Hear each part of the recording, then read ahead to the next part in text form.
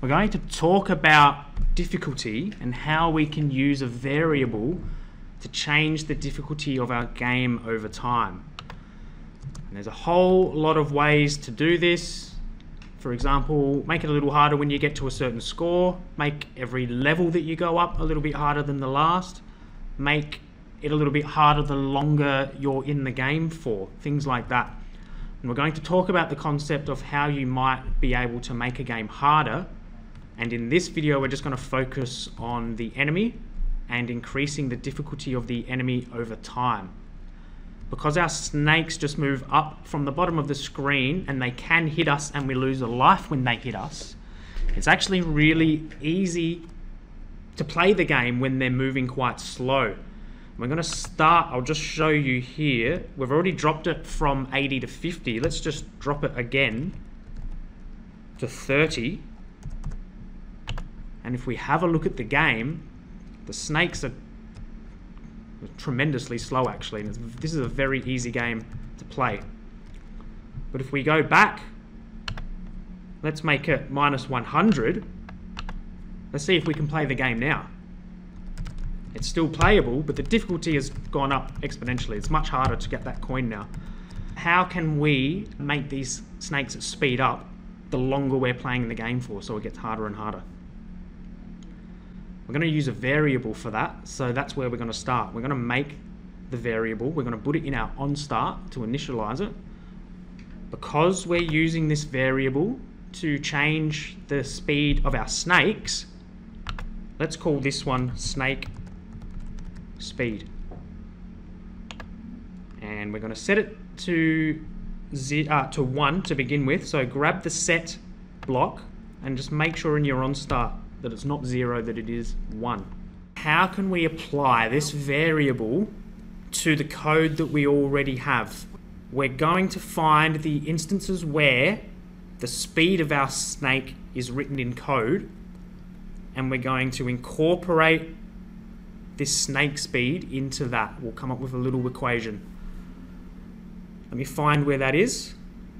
So it's over here on game update every 1000 milliseconds. There's 1000 milliseconds in every second, so this means every second our game plays, run this code. And in this code here we have our velocity. Set snake velocity to, and we've got it as -100 for our example now.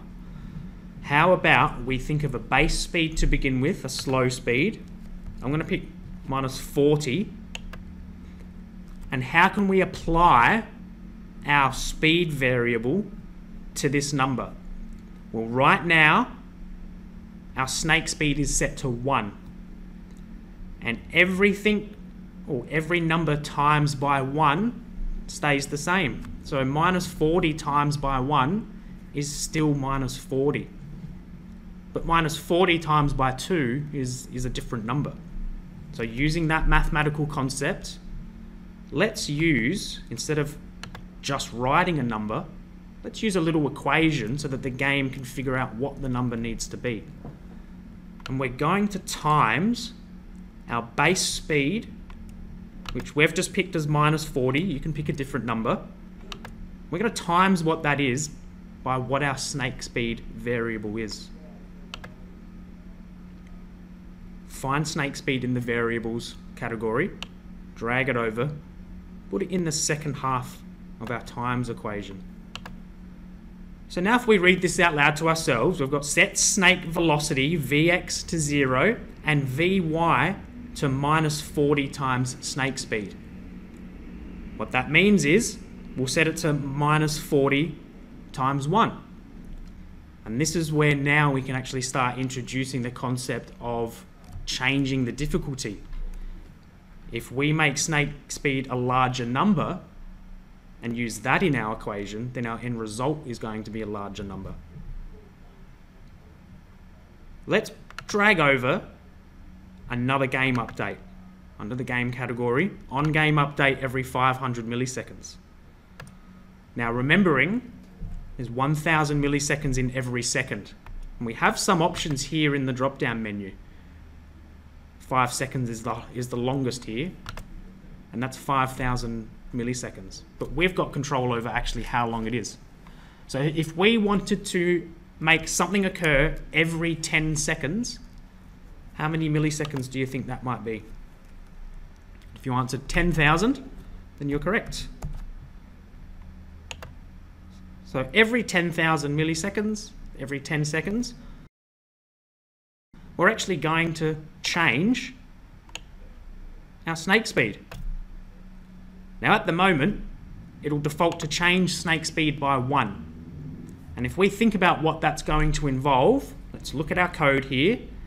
It's going to go from what is minus 40 times by 1, that's minus 40. And then we go up and the snake changes difficulty to the difficulty level 2. And then what happens? It becomes minus 40 times 2, which is minus 80. And now all of a sudden, we've made our game exactly twice as hard as what it used to be. So let's not increase our snake speed by 1 every time so that it doubles the first time it goes up. Let's just increase it by a small amount. Let's increase it actually by a fraction of an amount. 0.1 is what we're going to put.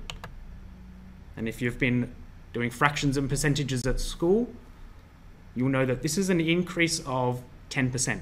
So it's a small jump, getting faster every time. So if we play our game now, every 10 seconds, our snakes will get 10% faster.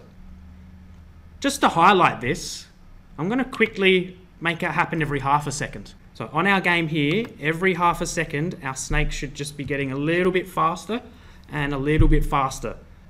Well, now they're quite fast.